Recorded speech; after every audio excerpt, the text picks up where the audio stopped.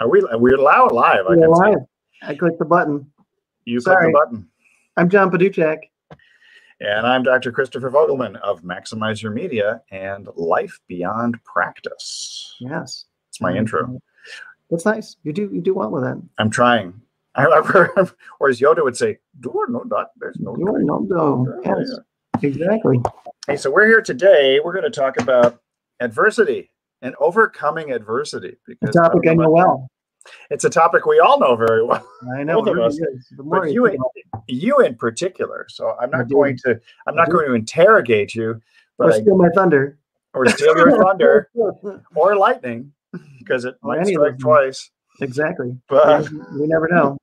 Oh, but I really should share this thing though. That's the only thing I forgot to do. That is what I'm doing right now. We're going to take a moment and share. We're talking about adversity, and overcoming adversity also is trying to share your broadcast. And sharing is caring. Sharing is caring. So says the big dinosaur. Yes. Sharing dinosaurs. Caring. So that's what we're doing. We're caring enough to share. I'm caring about herring. My grandmother loved pickled herring and pickled pig's feet. But that has nothing to do with this right now. She ate a lot of stuff that most people never should, and she lived to be 95. Oh, well, there you go. No, 96. I'm sorry, 96. Hey, and speaking of that, guess what I got today? You got pickled herring. No, I got cabbage. Oh, so you can make sauerkraut. I can make sauerkraut. Hey, just something there you go. Wow. Now I got to find ginger. Ginger. Turmeric ginger sauerkraut is what I. What about Marianne? Oh, that's a thought. Maybe I could find her instead. Exactly. I know. I used to love that. That's so great. Here we are talking about, I'm typing away here, about overcoming adversity. Overcoming adversity, which, like I said, one of my favorite things. And I did post the link if anybody wants to join us. And please join us, because I'm sure somebody. Gio. I see my friend Gio over here. Good to see you, my friend. It's asking me to share to a group. Holy cow. Not so much interviews. Actually, Dr. V and I have just been on chatting. Not so much interviewing, but we have done interviews. We have been doing some interviewing. Yeah, I think we'll do some more along the way. Yeah, nice to see you. You'll have to pop in someday. We'll interview you. Did you share this to the 30-day live video challenge? I did. Okay, so I'm not going to do that. I did. I'm going to share it to something else here. I'm going to go with Life Beyond Practice, since I like that one. I'm going to share to Dr. Vogelman's professional page. And let's see, I need to share to my timeline. Yeah. There's got to be an easier way to do this. There is an easier way. We'll have to figure out what that is, because right now I'm experiencing a bit of adversity. There's a couple ways to do that. We're using StreamYard. Yeah, StreamYard. We tried all of them, Gio, and StreamYard seems to be our favorite. So far, until something better comes down the pike. And if anybody wants StreamYard, they give us a nice little referral plan where I can give you a discount, and then I get some money back too. So enough for coffee. If anybody exactly enough for coffee. Or a couple of coffees, maybe, depending on how many people take me up on it. It depends on how many cups you want. So, but yeah, StreamYard has been very cool. We're broadcasting in 5 different places right now, which is very cool. StreamYard been very, very good to me. Mostly trying to see what kind of audience we have in those spots. I mean, we know we've got a good office on Facebook and YouTube. Office. I said office. Audience. Are you stuck in Microsoft Office? Bill Gates has you by the throat somehow. I know. I meant audience.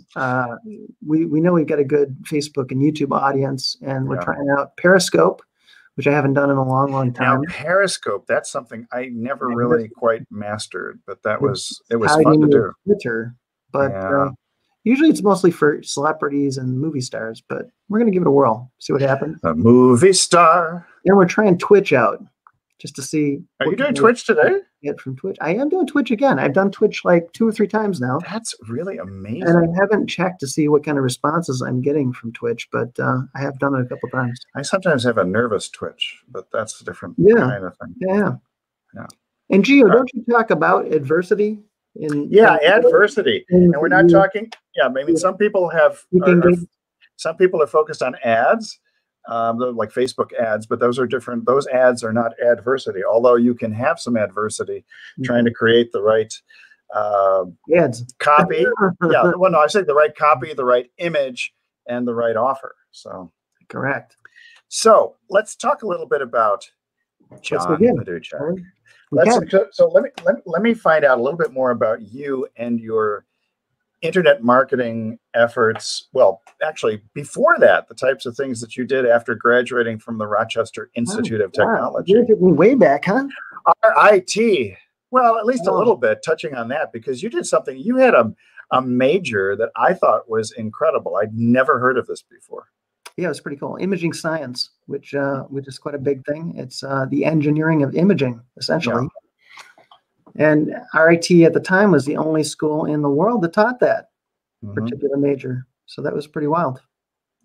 So what was that? I mean, you just the science, the technology, how to create better images. Gosh, we did everything from CGI or research to not so much CGI, but we did a lot of remote sensing work. So the satellite imagery stuff, and color science was part of it. So lighting and color, all of that. Which you see me talk a lot about lighting from time to time. Right. Yeah. So, yeah.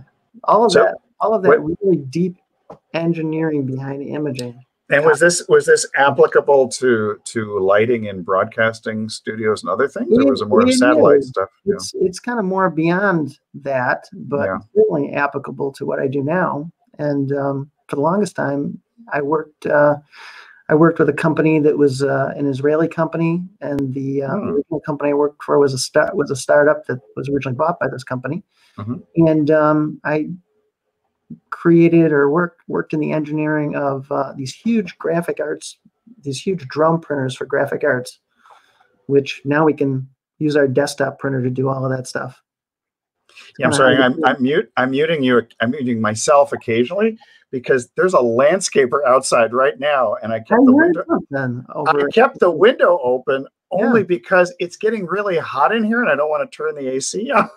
In fact, I found out the other day that one of the printers that I actually had my hands in, it was owned by Graham Nash, is now in the Smithsonian. Oh, so did you carve your initials into it or anything? Or I wish, but I wish you had my hands in something that's now in the Smithsonian. How cool is that? That's pretty cool. That's pretty wild. Yeah. So I just found out that recently. I had no idea that his printers had wound up there. Have you seen it there or no? I haven't. No. Oh, okay. It was fairly recently. I haven't been to the Smithsonian since, gosh, I want to say late 80s. Yeah, maybe late 80s. It's quite a long time ago since I've been to the Smithsonian. Yeah, I was in the Smithsonian fairly regularly over the course of 27 years. Sure, and you lived in that area, so I just walk down, take the metro, walk downtown, wander around. If I'd only known that drum printer was there, I would have looked you up. Of course, I didn't know who you were till about 3 weeks ago. So exactly.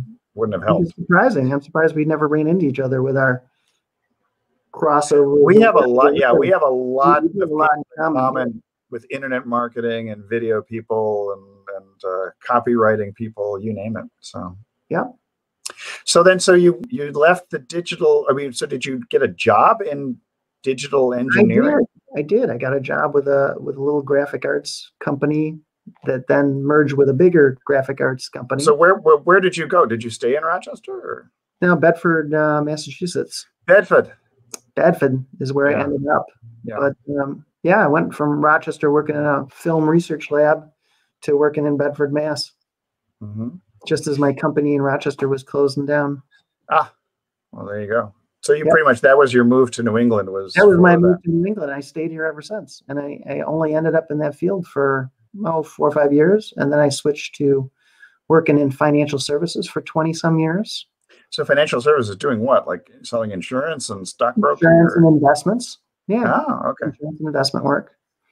And then went into working on my wife's business. My wife's a PT and PT and massage therapist, I should say. Cool. Private practice, and I did a lot of her website work. So that was kind of my start. So that was your start in sort of the internet agency digital thing, realm. Yeah. And it worked great because I got my wife a lot of clients over the years with that, and just kept getting better and better at it as time went on. Yeah, I'm sorry, I now have helicopters coming by. I know, you just can't this is so Coronado Island, you have to understand, on the north part of the island is the Naval Air Station. I know. So we have everything from helicopters, cargo planes, you name it. And apparently today is the lovely combination of Black Hawk helicopters and leaf blowers. I get a little of that too, because I've got the landscapers here too, but I'm in the flight path to the Manchester, New Hampshire airport. All right. And so I usually hear quite a few planes and helicopters and stuff here myself, so I understand. So how did you get from Massachusetts? So then were you doing the PT stuff in Massachusetts, or was that in New Hampshire? My wife working in New Hampshire. Oh, in New Hampshire. Yeah, okay. She's got an office here in New Hampshire. She originally started working out of a health club. We had some friends that we met that were in that arena and owned a health club. Mm-hmm. She had her office there for 10 years, and then moved into a different venue that used to be an obstetrician's office in Nashua. So instead of delivering babies, she was delivering physical therapy and massage and physical therapy services. Yeah. It's funny how much that's evolved over the years. She's doing a lot more PT type work now. Yeah. And she's doing, dry needling and that kind of stuff. So that work has evolved. It got us, very interested in healthcare too, which was great because, as you know, I had like this really long illness. And that was one of the things that got me through that, is some of the connections we made in different places and all of that. So were you doing digital marketing and digital agency services at the time your health crisis hit? I was. Okay. I was doing that, and I was starting to do a lot of work with webinars, and just starting out with live video. You and I both were working with Hangouts when it first came out. Yes, Hangouts, and what was the other one? It was Hangouts and Blab and Blab. Webinars. I completely forgot about Blab. Yeah. That stuff. Yeah. So when you bring up adversity in adversity, life, it's something I know very well, because when you are sick for 5 years and you're trying to survive and keep working, that's not an easy thing to keep moving through. That's pretty tough. So it's like a marathon. Yeah. So what were at the beginning? What were the toughest things that you were facing? Was it with potentially losing clients, or just getting through the day to create things, or kind of all of the above? It was potentially losing clients. It was trying to get more than a few hours of work done a day, because I just wasn't able to do too awful much. It was kind of crazy. And it was a weird scenario. It was like everything I was doing was being filmed for the whole time that I was not feeling well, not doing well. And then all of a sudden, like, the tape started rolling and like everything started to feed back. It was very odd. It's almost hard to explain. Well, that you didn't almost like you were watching yourself through all kind of. Yeah. In a lot of ways. It's sort of almost like that out of body experience where you don't really think that what you're experiencing is you. It's a movie going on. It's exactly right. Yeah. That is exactly the way it worked out. It's a way. It is a way of coping too, to kind of distance yourself. It is from yourself. Yeah. It is very much a way of coping, and tough too, especially because wasn't an easy thing to diagnose. I finally ended up getting connected with a doctor who specialized in it. And by the time I got to him, he's kind of like, man, you already figured most of this out. Yeah. Which is pretty wild. So I really had to be my own researcher, which, we see movies about people doing that. You don't really think you're going to end up being the person to do that yourself. But I had done a lot of my own research and kind of gotten to the point where I could get better. Mm-hmm. So what was the turning point for you within this time frame? I mean, were you still seeing clients or dealing with 2 hours of work a day during those 5 years? I was still seeing clients, but it got to the point where I couldn't really, it was really difficult to do that. And I had to shift gears a little bit. Mm-hmm. And then, I just started moving back into my agency work within really the last 6 months. Well, did the types of clients or the type of work that you were doing change? Did you restrict yourself? Yeah, I ended up doing a lot more webinar work, launches, helping people choose their platforms, helping people with live video, much more consulting oriented work, because it was easier to do that than try to deal with a lot of clients at the time. Right. So yeah, it was really quite a shift over. And then what were the hardest things that you did during that time frame? The hardest things that I did during that time. Were the webinars or the launches were more energy consuming, or what was the thing that? No, most of the stuff that I did at that point wasn't too energy consuming, because I kind of steered out and into stuff that was a little less energy consuming, or that was at least easier to work in for me. So I had to make quite a big shift. Not only did I have to make a shift in business, but a big shift in lifestyle. Right. I had to completely change, eating habits, and no more processed food, alcohol, coffee, all of that good stuff. So that was quite a big change too. It's interesting when I was talking about all that good stuff, because I look at my desserts, my alcohol, all the things. I had to give up all the good stuff. All the good stuff. Sugar's another one. Good. Yeah, sugar's a tough one. Sugar is like, man. Yeah. So I had to really give up the sugar stuff too. Did you find that your energy improved during that time when you gave up the sugar, or was that just part of the whole general process of getting your health back? Definitely helped. It's funny how many people seem to think, oh, I'll just, dope up on sugar and coffee to get more energy through the day, or some other way to do that. And I found that by ditching coffee, ditching sugar, I had a lot more real energy. I still had sugar, but sugar from fruit and that kind of stuff, as opposed to sugar, processed sugar. But it was quite a switch over. So in that shift of your mindset, I mean, what kind of shift of mindset did you have when you made that decision to go to say doing consulting and web stuff and webinars, as well as the launches? Was there something that you just flicked a switch in your head, or did you make a conscious decision to go for something that was going to be? I don't think I made a conscious decision so much as it was I made the easy decision. I went with the thing that I was most passionate about. It was easy for me to do. Yeah. And just kind of worked out the best. It wasn't an easy transition though, because there were so many other lifestyle changes that I had to make. Right. But it was it's just one of those things that had to happen to improve. So that was the difficult part, was just trying to do all of that at one time.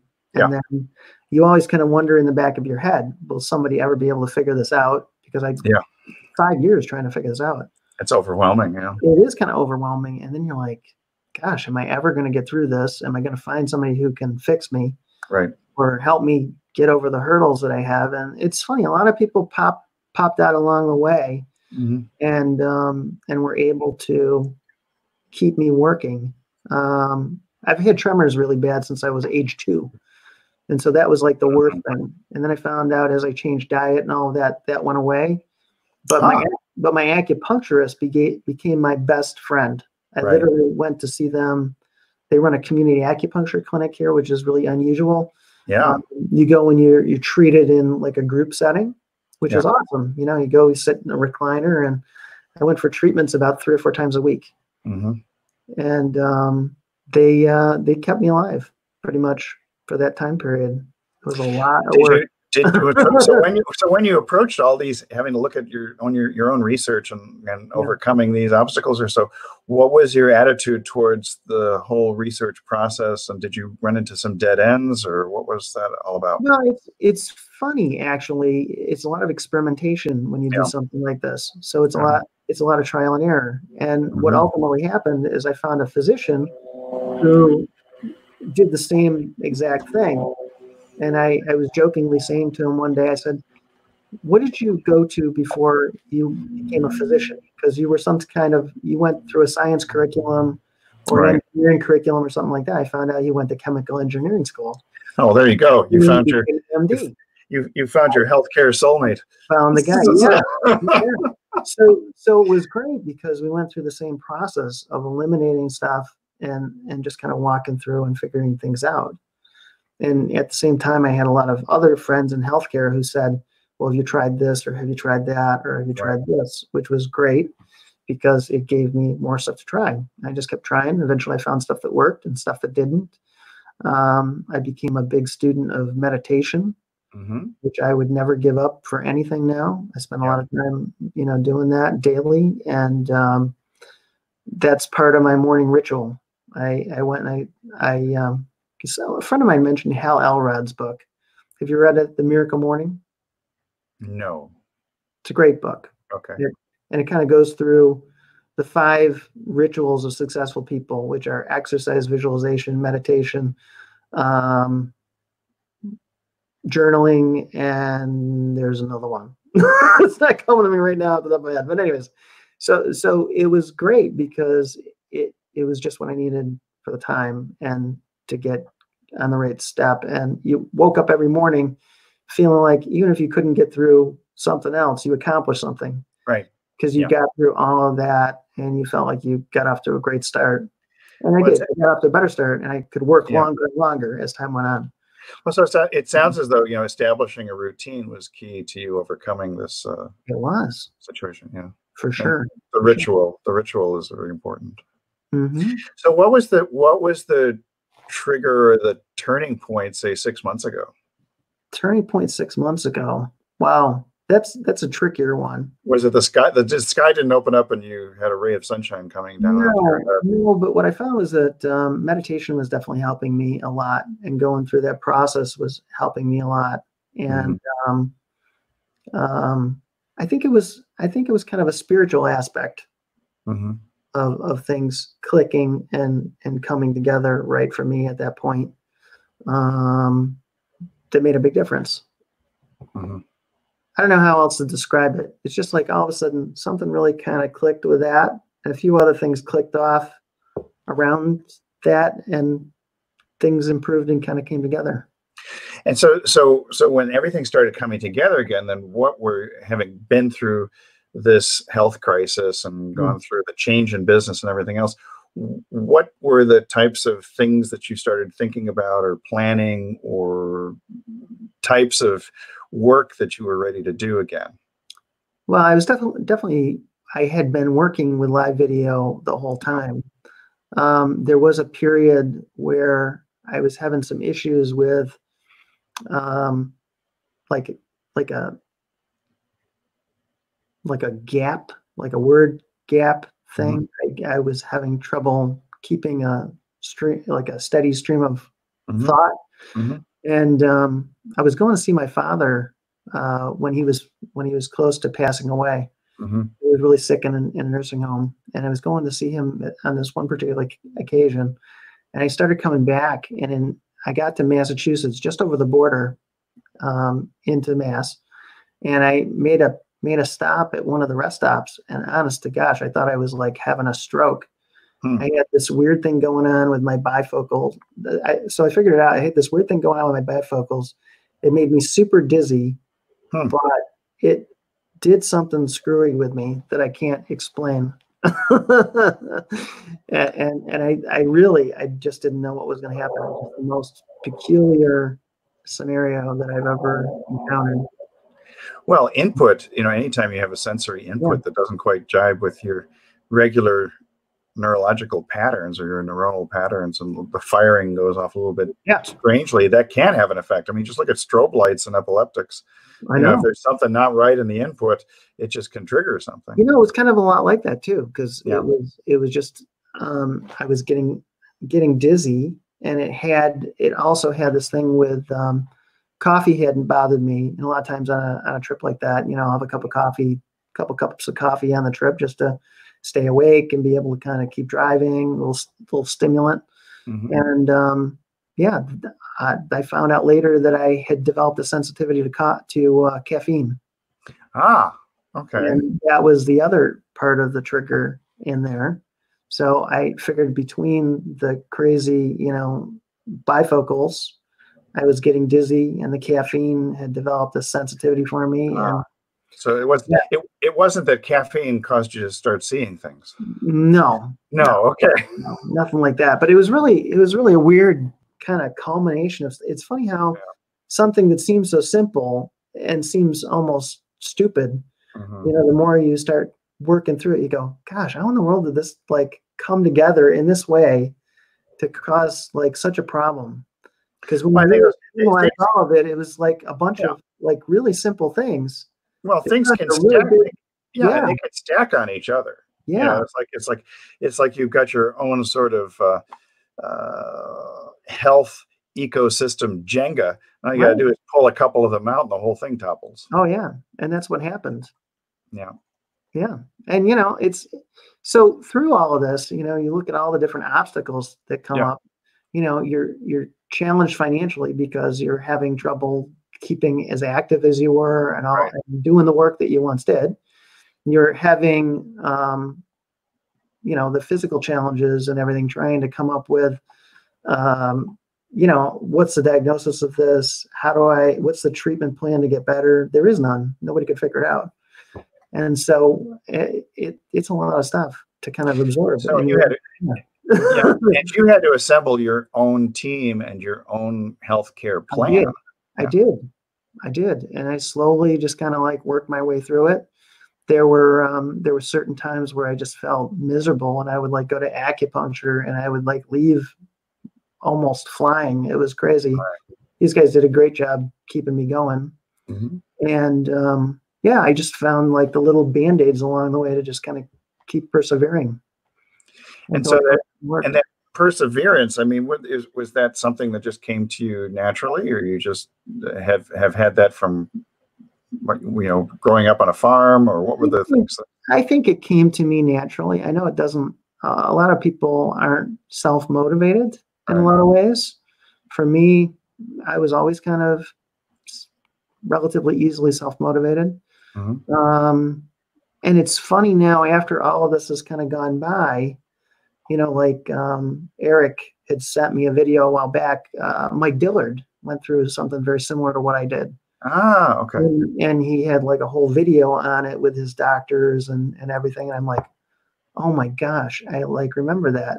He even talked about this one time, and I didn't know what to make of it. I remember sitting in bed with my wife, and I heard this massive pop. And I'm like, Andrew, did you hear that? And she's like, no. And then I realized it was in my head. It was a pop in my head. And he talked about the same thing, which really freaked me out for a while. But they said it was some kind of a chemical reaction and passing through the blood-brain barrier. It's pretty wild. But Mike Dillard had that same exact thing happen to him. And I was very interesting. Wow. Yeah, it's pretty wild. Yeah. So going through this healthcare crisis, which probably I would imagine this is like the largest obstacle you've ever had. Is that correct? I would say it was one of the largest obstacles I've ever had to deal with. Okay. So coming out of it, what are the lessons that you've learned aside from your incredible ability to be persistent? Yeah. Doctors don't always know everything. That's true. That was one of the big lessons. I hate to say that, Dr. V. I know a couple of things. Doctors don't always know. In fact, my own personal PCP referred to me as his experiment. Which was kind of cool. I mean, we were experimenting together, and he was a willing participant, helping me to try this and try that and kind of work through things. I also realized that, you never fully comprehend how important your friends are in this thing until you're faced with something like this. I had a friend of mine who introduced me to a private physician that was a good friend of his over in Austria. Wow. Who helped me find some really cool things. And he's the physician to the royal family of Austria. Mm-hmm. So, I mean, he's really a brilliant man. And he helped me with some little tips that gained momentum for me. So at the end of the day, I mean, I got so much input from a lot of different people, and I was fortunate to know have a lot of friends in other areas of healthcare. This is the card that was on top of the stack that I just had with friends. Exactly. We were talking about that earlier, but it was so huge. And, I've had so many friends be supportive of me through this and, helping me with, different things that I was trying to pick up. They would gift me class stuff to look through and do different things with. My friend Mark Hunter and I went through Digital Marketer's whole curriculum together. Wow. Because he wanted to do that. So I participated in that with him. That's cool. Yeah, it was pretty cool. That was the one thing I didn't have trouble with was learning and picking up more stuff. So now where I am today, I'm in a place that's pretty awesome. I mean, I've got all of this background to really do some great stuff. So now that you've sort of walked through the valley of the shadow of death, or so, if I want to be really dramatic, can you tell my grandfather was a preacher? Yes. Yes, I can. So what are the things that you're looking forward to now as far as I know that you'd mentioned to me that you were going to try and assemble the various assets and things that you have to create something new and different and better. What's that looking like right now? Yeah, it's been a slow process reinventing, because one of the challenging parts with reinventing yourself is trying to really figure out. It's almost like you go through this process of what do you want to do with the rest of your life? What can you do? What do you really want to focus in on? What's your really core strength? So it's really had me doing a lot of introspective work that I'd put off. I probably should have done it eons ago. Troy wants to join the stream. Hang on a second. Hey, Troy. Come on in. Right? Yeah. Here, so it's more like, so you say, what do you want to be when you grow up? Is it more like what you like to do, or what you're good at, or do they come together? The funny part about it is he's probably watching on my personal timeline. It's okay. You can find him somewhere. Yeah, he is on my personal timeline. Find Troy. Troy, where are you? Oops, I found him. Car 54. You're in a different spot for me.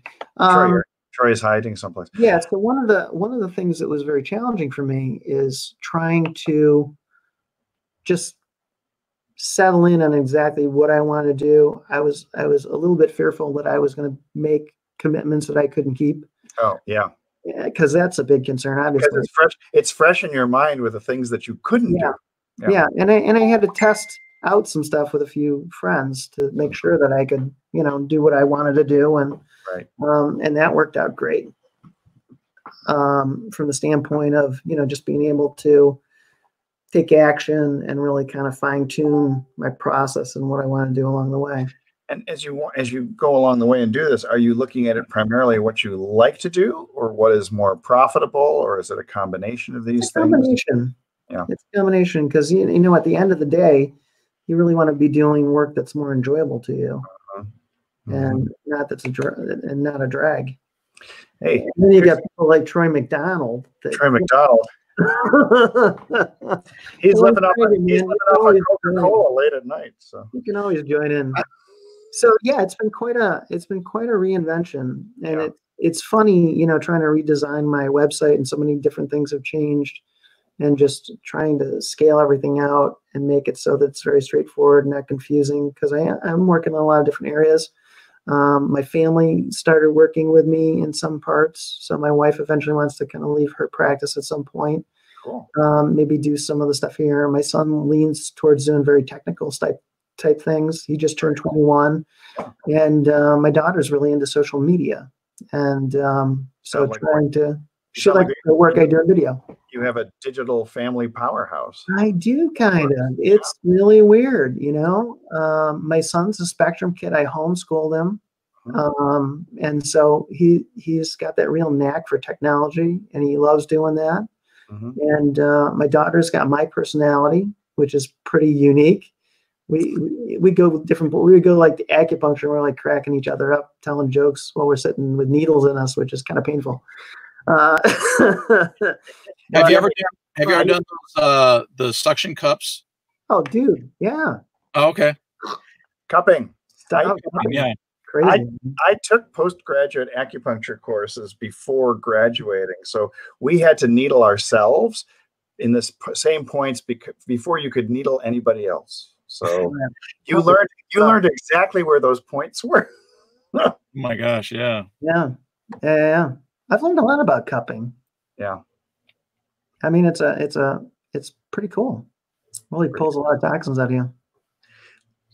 Hey, so Troy, what's shaking in your world? What's happening? Well, I've been listening to you guys while I was working in the background and whatnot. And how's it going? It's me, the son. It's like 21-year-old. Hello, technical son. It's my technical son. You know, it's kind of cool when something happens to your computer. And my son's got a little bit of a sleep disorder, so he's on like a different time schedule a lot of times. So he works what I call the night shift. The night shift is great because I can dump something on and say, hey, you know, my computer's not working. Could you fix it? I'll have it all like reloaded, rebooted, all ready to go the next day. Well, you got your own help desk. Yeah, kind of. Ambulatory help desk. I got my own IT team over here. Yeah, that is just great. Not bad at all. So yeah, I was listening to you guys, and it made me think about also my bit of my journey too. Bring it, man. I think I had it longer than I realized what it was until like it really kind of came down to me, and that's where I had to change my eating as well. Oh yeah, being allergic to gluten, dairy, and eggs. What I call the trifecta of death, because that's where all the good stuff came from. Oh, you're missing the soy. Well, no, I mean, I don't want any more, but I recently, so I've been following that diet, and then I've been having the itchiness come back and all stuff like that. And I'm like, what's going on? And yeah, if you got like a stray thing or two, that happens occasionally, but it was staying around too long. And I'm like, I'm sticking to my diet. What's going on? And so I started thinking of the thing that like is my only enjoyment, so to speak, or one of my only ones. And that's soda. Like that's kind of my treat. Oh, wow. And I was like, well, what do they all have in common? Because I drink different flavors. And I was like, I wonder about the high fructose corn syrup. Yeah. That can be part of it, but also sometimes it's the carbonic and phosphoric acid that are in all sodas. So but it can also be the high fructose corn syrup. Yes, could be. So I haven't got I can't get in to go for another test to see, what it possibly might be. I started cutting that out and I could notice a difference, but yeah, I don't know if it's completely that. So it may be like you're saying, it might be something else as well. Yeah. But anyways, I got to go back in and get tested to get more details, but I'm like, my diet really pretty much consists of meat and vegetables and fruits. That's what I do. Stuff. Yeah. Hey, did you notice any difference? Because last night you were sipping on a soda, and I was just wondering if that had any effect on you. As in, what type of effect? Like, did you have more of this itching or something or anything? Well, that one specifically, the Mexican one is they use cane sugar. Oh, you've got the Mexican one. Yeah, I love the Mexican soda. That's why. That could be right, because the cane sugar behaves so differently than corn syrup. Yeah, and that's why I actually had said I held it up and I was all hecho in Mexico is made. I totally missed that. Yeah. Yeah, I had to avoid the soda like entirely. Nick though started drinking the soda with stevia in it, which it doesn't have quite the same flavor, but it's not bad. Yes, I use stevia for some things. Yeah, and I do like it better than other options. Yeah. However, it is interesting. Any of them, because I even tried let me try diet soda that had other stuff in it, which people will argue, okay, that give you cancer anyway, yada yada. Look, diet drinks and even 0-1s, they pretty much just suck. Okay. Yeah. Talk about they're good. It's like, no, you allowed yourself to buy into the fact that you like it because that's what you can have, but they suck when you come from the real world of sugar stuff. It's like and you look at it from the standpoint of the artificial sweeteners, aspartame, sucralose, all these other things. They actually stimulate your brain's hunger center, and so what happens is your stomach gets the artificial sweetener. Your taste buds get the artificial sweetener, sending the signal to your brain that hey, something sweet's about to happen. Your stomach and your intestines get ready for the sugar stuff to come through, and when it doesn't come through, the signal sent back to the brain saying, hey, we never got the sugar. You need to find us some sugar. Yeah. So you wind up consuming more with artificial sweeteners than you do with what you just had, with, say, the cane sugar and the Coca-Cola. And they do mess up your gut, too, just as bad as real sugar. Yeah. But I had a weight loss clinic in D.C. alongside of my chiropractic clinic. And, I mean, the weight loss clinic just it made bank. That did far better than the chiropractic end of things, because people want to drop those 20, 40 pounds or whatever more than they want a nice straight spine or be pain-free. They pop pills for pain usually. And it was interesting. We had people who came in there and they would be drinking 2 of those 2-liter bottles, or they'd be drinking typically a 6-pack or a 12-pack of Diet Coke a day. And I can't imagine being inside that stomach when that's coming down. Like, you're another number 5, number 6. I know somebody that does, I would say, anywhere from 8 on the low end to at least a dozen a day of the Diet Cokes. Yeah. It's crazy. Like every day. And that's actually going to decrease your ability to focus and to be able to think clearly. Yeah. And if you want to be an entrepreneur who can think clearly, you really have to back off of some of the stuff that's really going to be affecting your brain in not such a great way. Well, speaking of affecting my brain, so John, on my recent live update to the Live Event Marketers group, I had seen your previous video where I could have sworn you pronounced your name as Paduchak. Paduchak. Paduchak. That still isn't even how you pronounced it. I had Paduchak. Yeah, nobody pronounces you right at first. You usually have to know me for about 2 years before you get it. I was saying Paduchak. Yeah, is what I was saying. It's not like Paduchak. Paduchak. Okay, because I'm making a note here, so when I say it again, like, I'll visually remember until I get it like ingrained. And I'm told I pronounce it wrong. If you want somebody who can do, you need Paduchak. You need me. I can do it. Hey, Jody, what's happening? Hey, what's going on, guys? What are we up to today? Welcome. We're overcoming obstacles. Yeah. We're trying to figure out where to find people when they want to come into the stream. I never had trouble finding that, so I just add you to the stream. I just came in from not being able to overcome getting my lawnmower to run, so there you go. So not overcome my obstacle.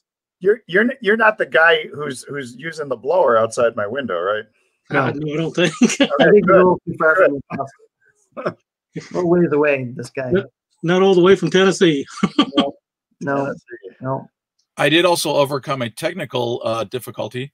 So in my live stream yesterday, I talked about how I was sick and tired of live cameras when it was just all they need to do is have one line of code to flip the camera to be where it's actually, you could see what you're seeing. So if you're pointing to your left, right, or you point to your right, it'll be that way.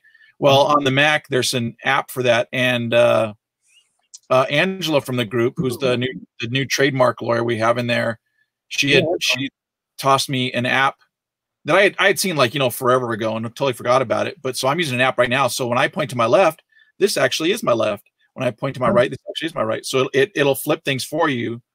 So what you're seeing on the screen is what everybody else sees as well. So but then if there's writing, does it reverse it?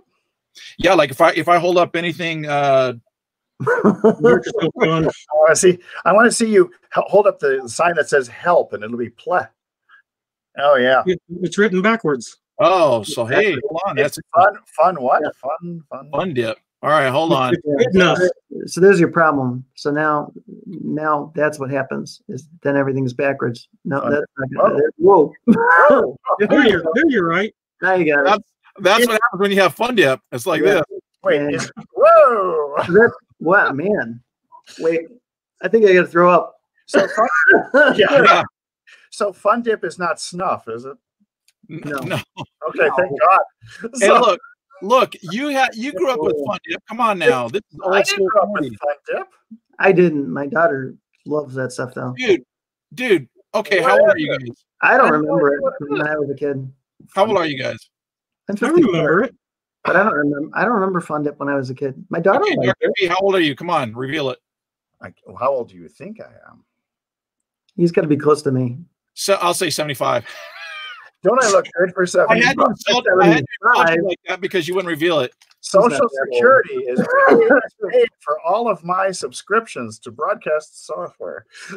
So because I'm 52, and so John, you had to have seen Fun Dip. It used to come in the 3-pack. It had like the 3 flavors and then like 2 sticks or whatever, and that's like the single ones they do now for Is it a candy or what is it? Yeah, it's candy.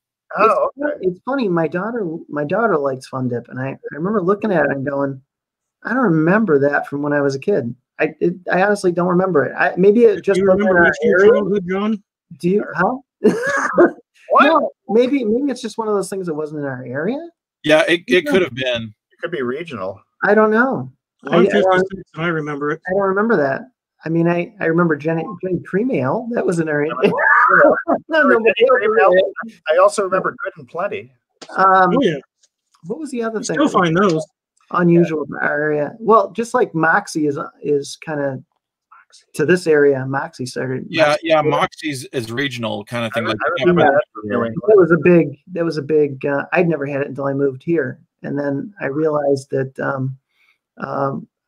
working for an Israeli company, they don't like root beer, and they really think Moxie is disgusting. So those two things were lots of fun for us. Speaking of root beer, so when I served a mission for my church in Spain, and when we ever talked to not all the little kids or the youth that we spoke to, because they'd always stop us in the street and stuff and ask us different things about America, and they'd want to practice their English and stuff, and we would talk to them about root beer, and they thought it was just that it tasted like medicine. And I'm like, it just tasted bad root beer or something because, or luckily, because this was back in like 88 to 90. So I was there for 2 years. I mean, I remember growing up, and we always had medicine tasted like crap. Nowadays, I'm like, my kids are complaining like, oh, this one's grape or this one's cherry, whatever. I'm like, listen, you need to grow up. What are you complaining about? I would have taken root beer, you know what I mean? Flavored stuff, but I think all ours was turpentine. It seems to be something genetic. It must be, because certain people just really don't like the taste. My wife cannot. I've never met anybody that I worked with that came over from Israel that liked it. Yeah, they all couldn't stand it. Like Coke or whatever. But when you said root beer, I think it could be the vile stuff ever. Yeah, it's what they're used to culturally too, because. Nobody that too, right? Nobody starts out liking the taste of Scotch whiskey, in your crib. So probably not. It's an acquired taste. Yeah. Most Lutherans are raised on beer, so yeah. So, anyways, I think we got off track. What were we talking about again? Overcoming obstacles. So Jody's obstacle. Actually, I could do this now. Jody, down here. That's hard to do, by the way. Easy for me. This is like the 4-person Brady Bunch. So that's Jody, what Terry said. You guys are like the collective Brady Bunch. Exactly. So Jody was unable to overcome his obstacle of starting his lawnmower, and Troy was able to overcome his obstacle of mirroring. Yes. And John was able to overcome his obstacle of a 5-year health crisis. Yeah, it took a while, let me tell you. But yeah. Hopefully Jody's lawnmower will start before 5 years are up. I sure hope. That would be good. It has to. Oops. What, do you have sound effects now? You're really that's my local news. Your local news? What are they warning you of? Has the band something? I mean, we go outside now? Can I go outside? Okay, the all clear. The all clear. Go outside. Oh my gosh. Yeah, that would be interesting. Okay, you can go outside now. I did go outside to go shopping today. That was an adventure. Oh, you did go shopping? Did the butcher shop, or where'd you go?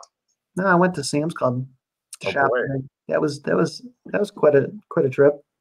Did they keep you 6 feet apart cash register like they do in some places? Costco does that. Pretty much. I mean, they've got now every cash register open, so it's pretty easy to get in and out. Is that what they put all these cash registers in these stores for? Or is because they knew this was coming? There's 20 lanes and there's only 2 working. I know. There's a couple of places that just go, oh man, I'm beginning to think you might be right on that one. You're planning it. I wondered what that was about. Yeah. So I don't know. But they certainly did prepare. Ours put in, I want to say like 16 new self-checkouts in the front. Mm-hmm. It's crazy. So John, did you go in with a mask? Out of curiosity. No. I popped into Walmart yesterday and I put on a mask for the first time. I just figured, hey, what the heck, not a big deal. And it was interesting because I had been in so actually, okay, truth be told, I popped into 2 Walmarts for really quick. So I went into one that was a smaller one, and it was funny that the people, the quantity of people wearing masks to no masks in the smaller one. So in the smaller one, people were like, Corona what? So there were like 1 or 2 people in the whole place that had it. In the bigger one, it was about a 50-50. And it was interesting to see all the different creative masks. Oh, then the funny thing I saw as I was about to head out, I was, going through self-checkout, just a few items. There was a pack of 5 girls near one of the entrances, and they had come in with those, they now sell these masks that you can get into a pack, and it's like, the avocado mask, and they put it on. It's for your, it's to make you beautify kind of thing. And the white cream mask. So they all had these different ones, like a blackish one that's kind of charcoaly or something like that. And then scuba masks.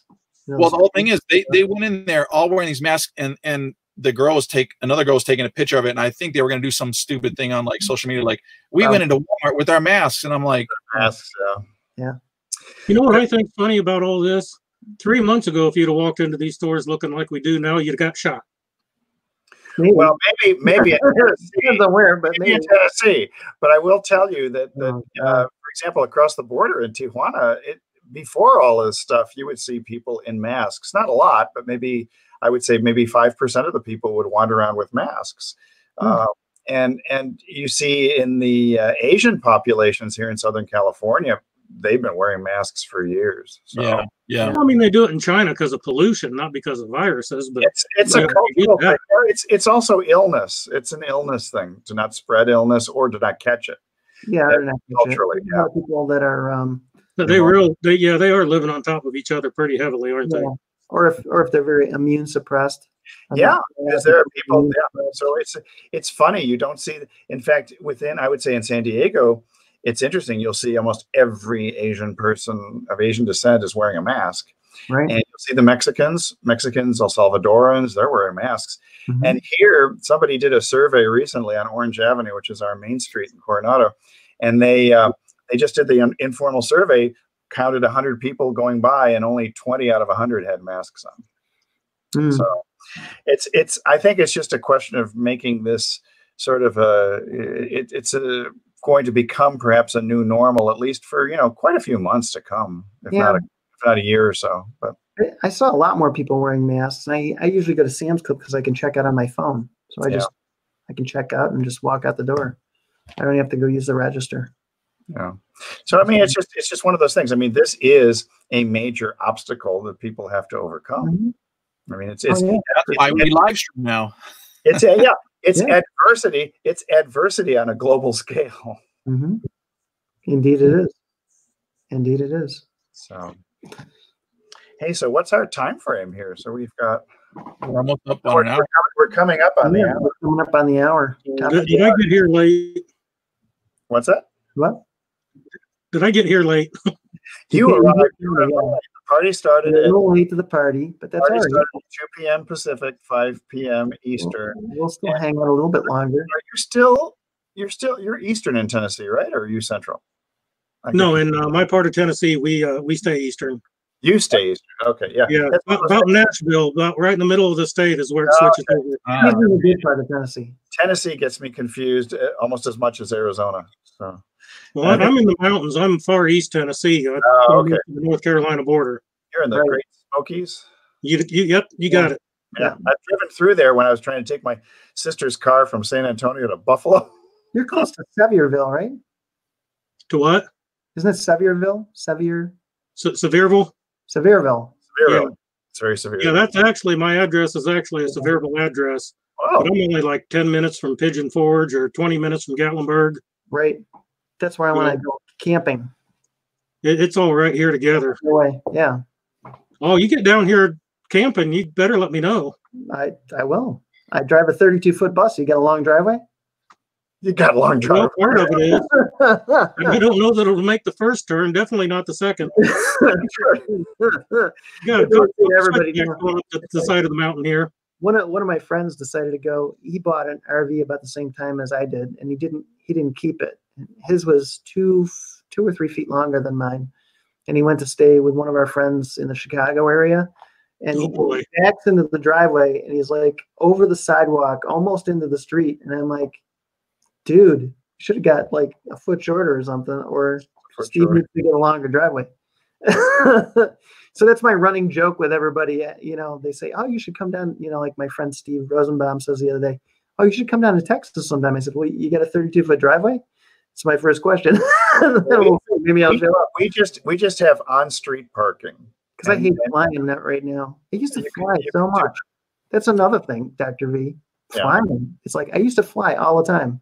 I was constantly hopping on a plane, flying all over the place. Now it's like the last thing I want to do is get on a plane. It's so weird. I don't mind, but I was born to fly. I've been on jets since I was 5 years old, and that was just Don't get me wrong, I like it, but it's just the hassles of it are so big right now.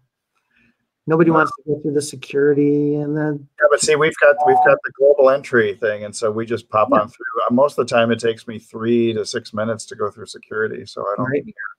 So that's not so bad. No, and probably now would take 30 seconds. So I like driving. I'm having so much fun driving. Yeah. These days. Me, I just stay home. Mm-hmm. You just stay home. I've been staying home a lot more than I want to.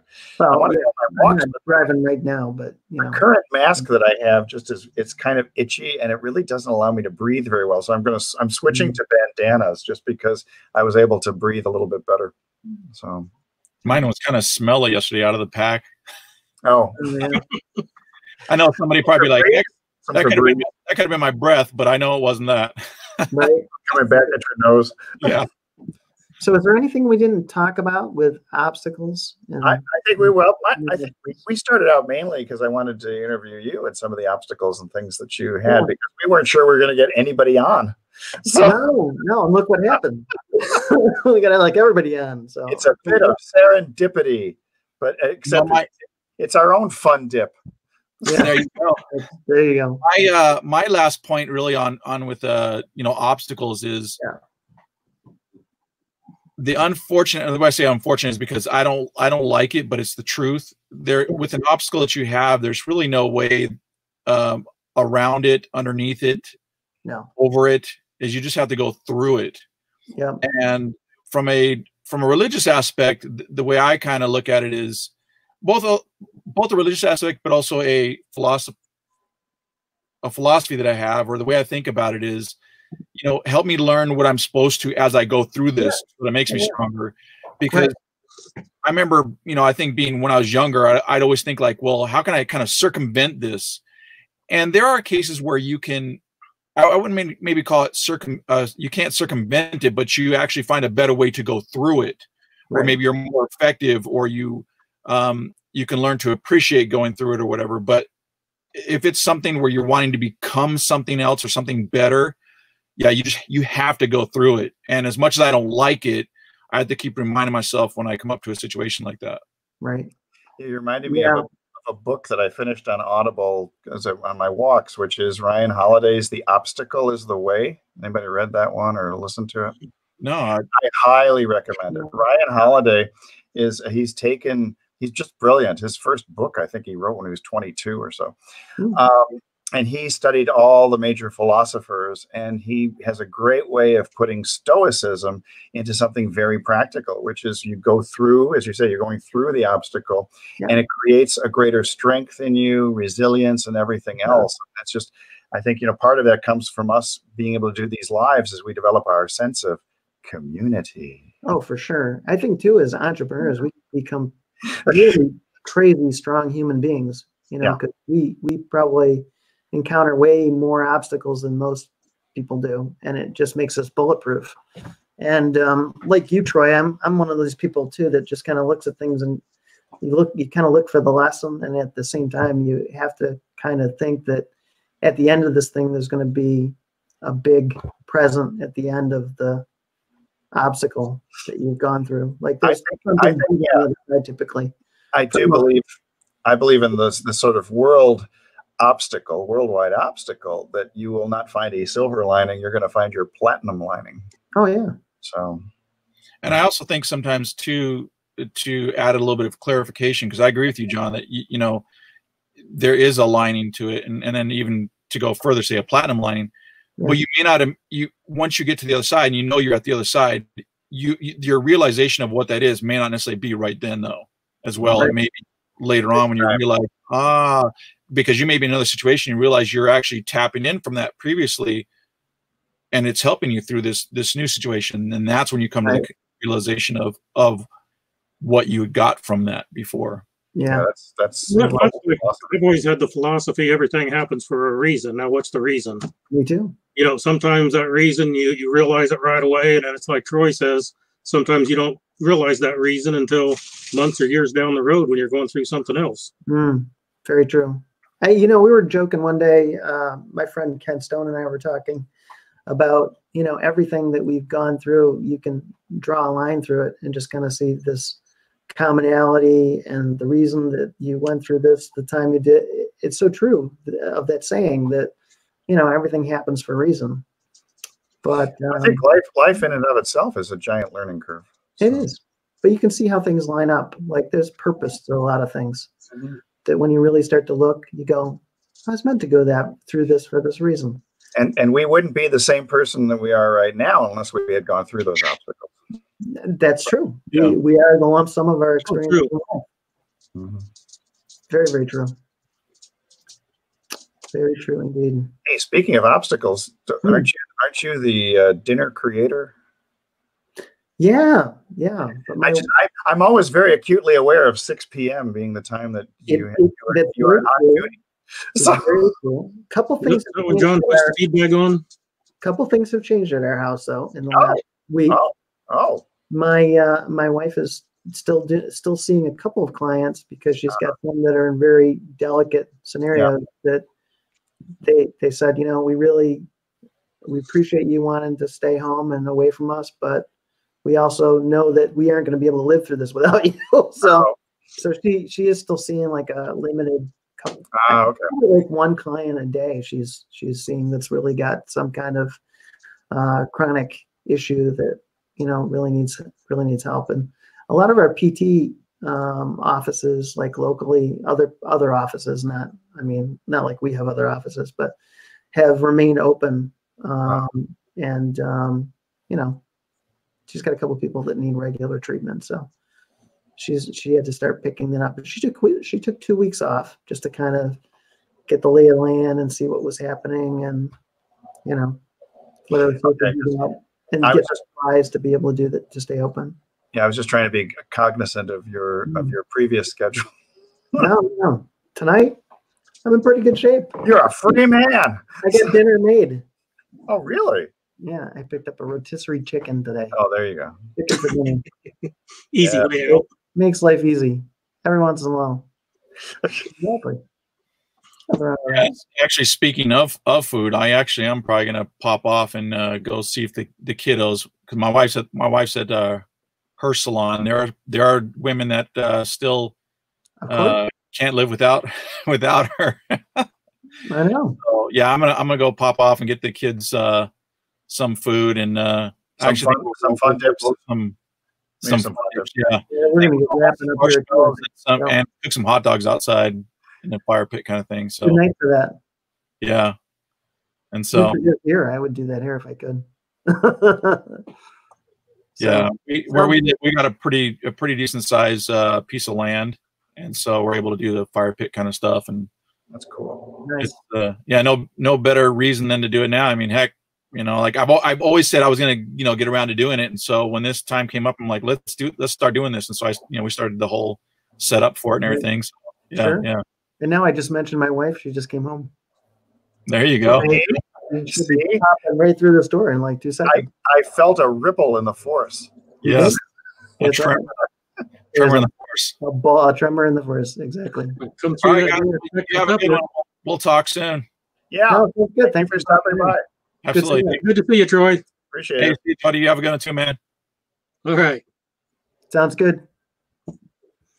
So on that note, seeing that my lovely wife is home, I guess it's time to wrap it up. I think it's time to wrap it up before it's a popular activity tonight. It's popular. So is 5 o'clock the normal time now each day, or? We're doing the 2. Yeah, we're trying to do the 2 o'clock thing. Well, 2 Pacific, 5. Yeah, 5 Eastern, 2 Pacific. Figuring that a lot of people have finished their workday around then. But for me, I've got a lot more work to do still. So yeah, seems to be working well. We get a lot of activity at this time. And then the weekend is a whole different story. So right, we haven't quite figured that one out yet. 5 seems to be a really good time. A lot of people stop by. 5. We're alive at 5. I'll try to keep an eye out for that then. If it's a little bit of a schedule now better than what it used to be. Yeah, that's cool. we were pretty random because we were trying to experiment and figure out when people would pop on, and there was no rhyme or reason. And then we just started saying, let's try this. Hi. There she is. Hey, she's back. She doesn't have supper ready. This is like everybody everywhere. So. Oh, yes. Okay. On what? 8 Facebook channels? Welcome back. Thank you. Thank you. Welcome home. All right. Well, I'm going to step out of the way. No, we're fine. We're ending now because we don't want to incur your wrath. So he can have dinner together. Yes, you can have dinner together. I come home, and that's the deal. That's the deal. We give you permission to eat. I told you she's going to come through that door expecting dinner, and you ain't got it ready. Yeah, that's what it's a role reversal. I was trying to cut him off. Dinner's already. I'm good. Pretty good. Okay, we ain't going to let your secret out. Oh, yeah, exactly. So, hey, good seeing you guys. Good seeing good to see you all. People. Bye. Yeah, Later, guys. And, see ya. So 5 o'clock. 5. Live at 5. Let's see if we can get 5 people at 5. That'd be more interesting. There you go. Next. So that'd be good. All right. I was told 6 was the max when I came into the studio. So yeah. So wait for different messages. See ya. Everyone. Bye-bye. All right, hang on. Don't run away yet. Okay. Well, Jody.